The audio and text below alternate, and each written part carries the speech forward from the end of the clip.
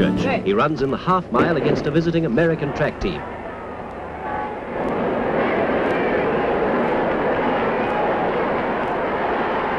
With Robinson of Auckland as pace setter, the first lap was completed in the fantastic time of 51 seconds.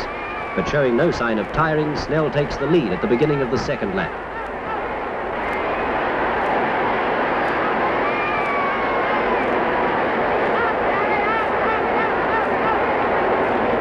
He comes home to break another world record and still has enough energy to wave to the crowd.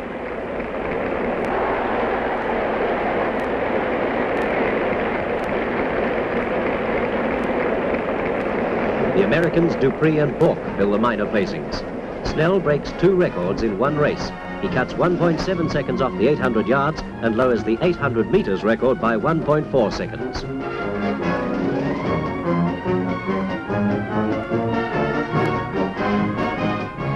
Congratulations, Peter, on a magnificent effort. How did you feel when you went past the quarter with 51 seconds?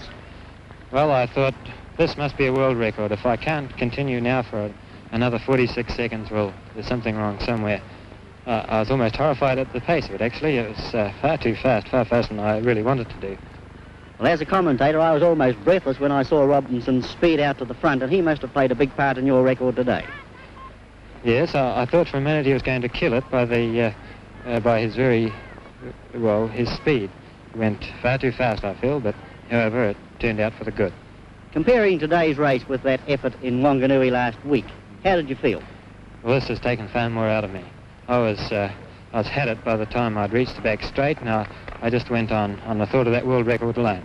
In Wanganui, I was feeling quite fresh with 300 to go, and I felt much better at the finish.